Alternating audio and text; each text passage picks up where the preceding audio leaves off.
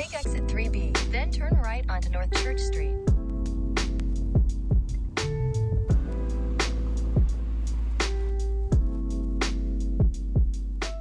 Hey guys, welcome to another episode of Max Shoots Film. Okay, today we're talking about Lomography, color negative 400, specifically in 35mm. Now, I have never tried this film before. Typically when I shoot 400, I'll shoot portrait 400, but I've really stopped doing that so much because I'm so terrible at developing and scanning that. For some reason, I can just never get the colors right in portrait 400.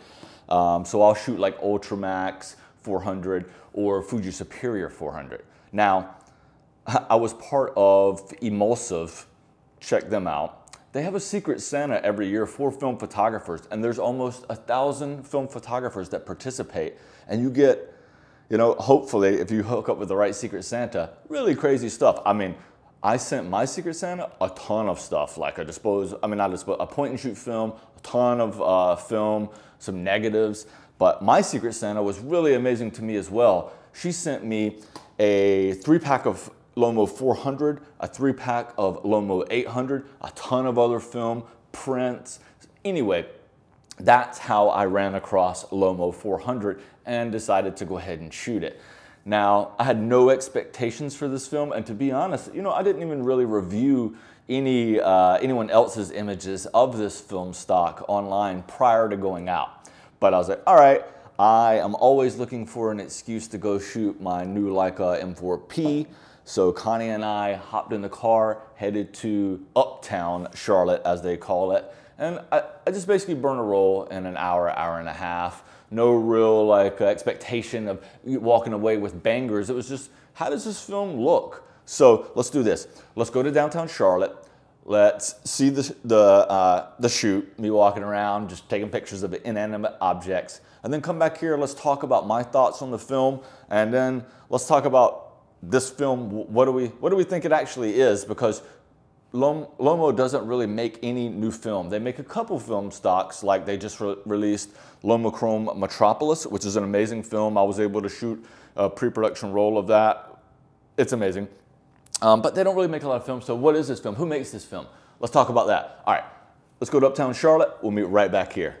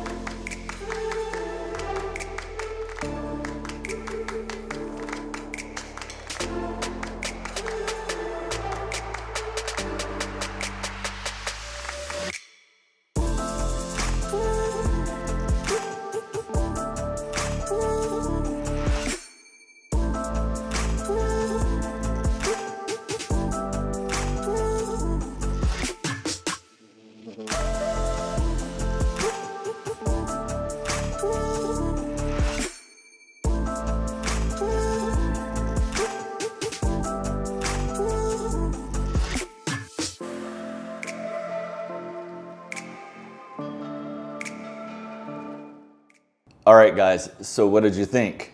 So I was shooting all of those images on my Leica M4-P with a Voigtlander VC Meter 2, so it was all reflective metering via this meter, with a Voigtlander color Scopar f2.5. I was probably shooting most of my shots f8 or higher. It was overcast, so that may have had an impact on the white balance of these photos. I developed this myself at home in standard C41 chemicals, and then I scanned all the images on a ViewScan scanner. The details on all of that are below. Okay, so I did some research online, and what people are saying is they think none of this is substantiated. Of course, it's internet folklore, but a lot of people are thinking it's Kodak VR400, an older emulsion.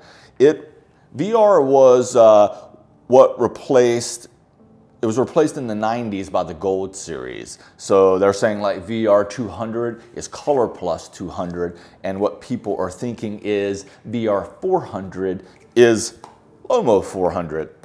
And you know, VR400 apparently was pretty popular in the 80s, and you know, it definitely gives that 80s vibe. I really like it. One of my favorite ones is the one where it is a 2-bay loading dock with the garbage can. When I saw like the contrast of colors there, the pink garbage can, the white, the yellow pole on the left, and then like the white, I was like, man, this is perfect. With Portra, for some reason, it just loves pink. So whenever I see pink, I always want to capture it with Portra. And wow, you'll see the pink in that garbage can. It looks amazing. I really like that image. It's one of my favorites from the day.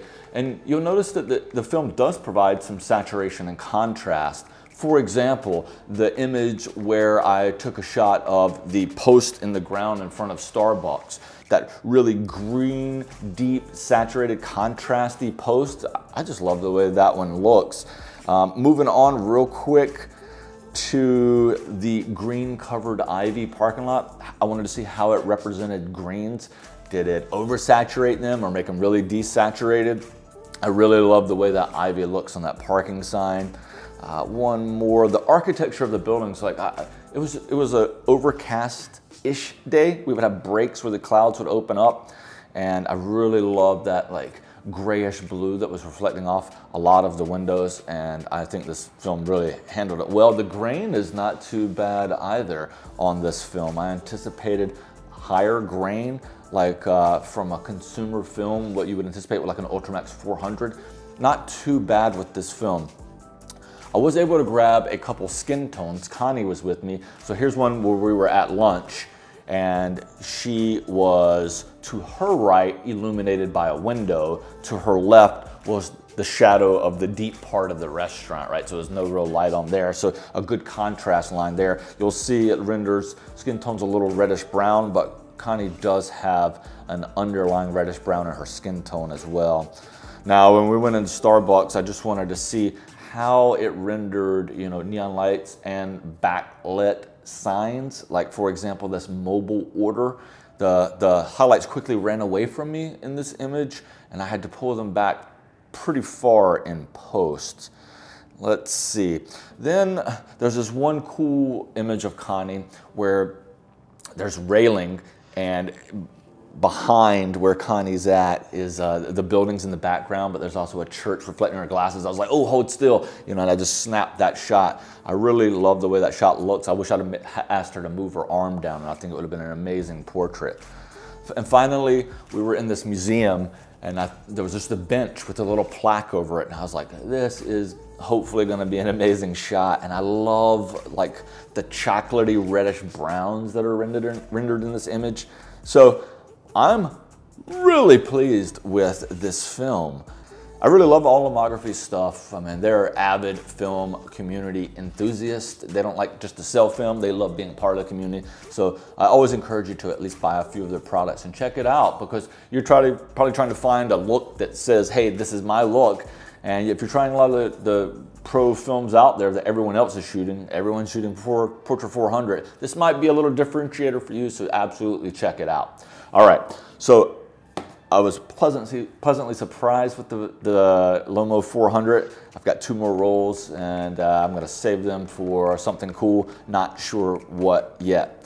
All right, so if you like this content, please give me a thumbs up and consider subscribing to the channel. You can just click that subscribe button down below. Please be sure to click the bell beside that. That'll let you know when I upload new videos.